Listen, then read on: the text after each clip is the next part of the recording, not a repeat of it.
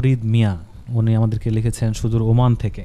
উনি লিখেছেন, জামাতে নামাজ আদায় করার সময় মসজিদের বারান্দায় অবস্থান করা কোনো ব্যক্তি যদি ইমাম সাহেবের তাকবীর শুনতে না পায় এবং ইমামের সাথে ধারাবাহিকতা রক্ষা করতে না পারে, সিজদা ও রুকু আকপিছ হয়ে যায়, তখন ওই ব্যক্তি বাকি নামাজ কিভাবে আদায় করবে?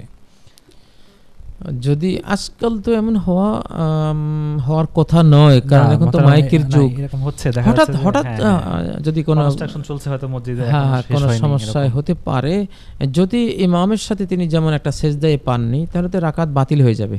সেই রাকাত বাতিল করে দিয়ে এটা সালাম ফিরাবার পরে, ইমাম সালাম ফিরাবার পরে ওটা কাজা করবেন, তিনি পড়ে নেবেন। আর যদি নর্মাল আকপাঁচ হয়, এতে সমস্যা নেই। তিনি সেজদাও করেছেন পরিপূর্ণ, রুকু করেছেন পরিপূর্ণ, হয়তো একটু আগে বা পরে হয়েছে, এতে সমস্যা নেই।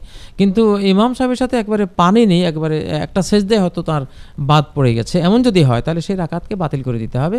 তার সালাত বাতিল করা যাবে না, রাকাত বাতিল করে এটা সালাম ফিরাবার পরে তিনি পড়ে নেবেন ইনশাআল্লাহ।